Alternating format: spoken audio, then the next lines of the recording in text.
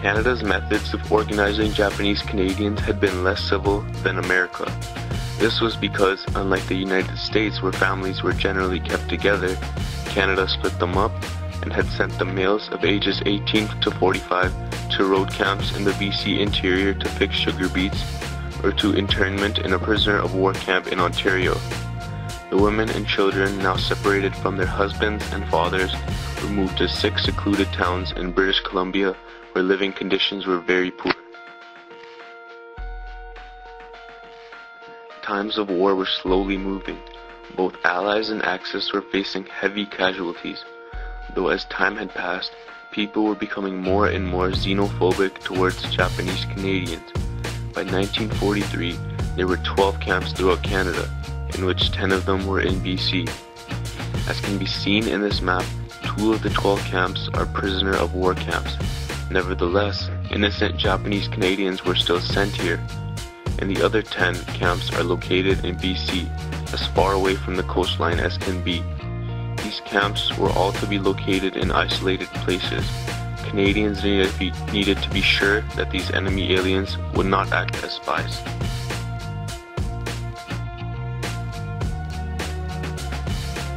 The Japanese Canadians had nowhere else to go except for these camps anyway. All their land was taken away.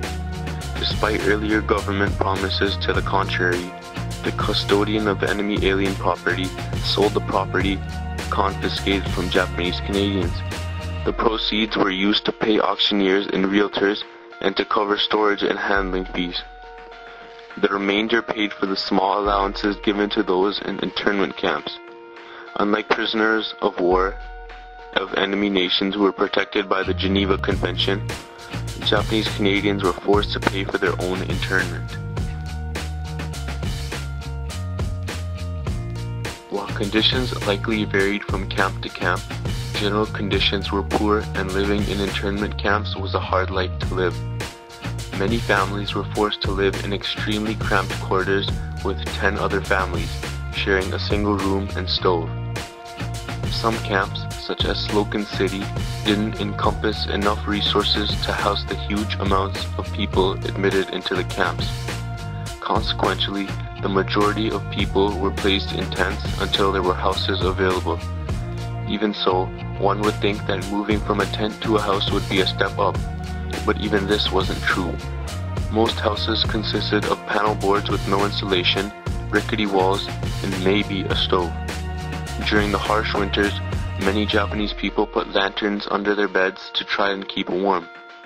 Furthermore, due to the inadequate government funding, these internees were provided with the worst possible provisions. Food was little, clothing was small, and water was scarce. Collectively, all of these conditions were torturing and several people died.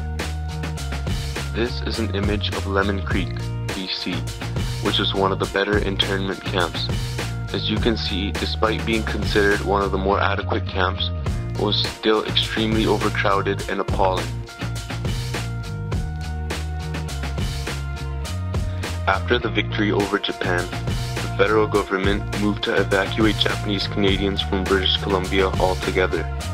These evacuees were given the choice between deportation to Japan or transfer to areas east of the Rocky Mountains. The majority decided to remain in Canada and decided to move to Ontario, Quebec, and the Prairie provinces. The war had been over, but the Japanese still were not given full rights to live where they had wanted. Not until 2 years after the war were they given their freedom back. These Japanese Canadians had faced 6 years of turmoil, their property had been confiscated, lived with nationwide hatred, and their future demolished. They tried to forget what happened, but it was almost impossible.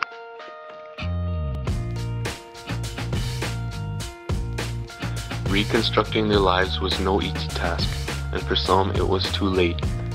The elderly Japanese people had lost everything they had worked for all their lives and were too old to start anew, while the younger males had their vital education disrupted and could no longer afford to go to college or university.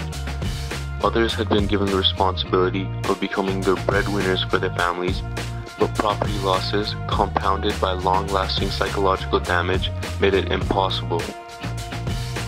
These people had been victimized, labeled enemy aliens, imprisoned, dispossessed, and homeless.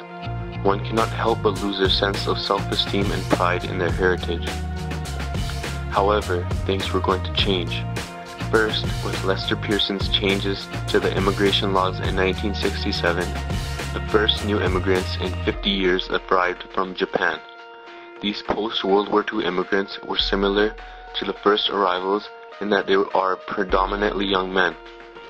But unlike the early immigrants, they were highly skilled professionals from Japan's industrialized urban middle class. These new immigrants also added much to the richness of Canadian population, as these people restored many cultural traditions and revitalized the Japanese community that was struggling to recover. Furthermore, after a 10-year struggle, the redress settlement was announced in Parliament on September 22, 1988. This agreement was a huge step to recovery from Japanese internment. It included an acknowledgement of the injustice of the wartime events, individual payments of $21,000, establishment of a community fund of $12 million, clearing of criminal records for those charged under the War Measures Act, and restoration of Canadian citizenship to those exiled to Japan. The internment of the Japanese Canadians was injustice. One day before Pearl Harbor, they were innocent Canadian citizens.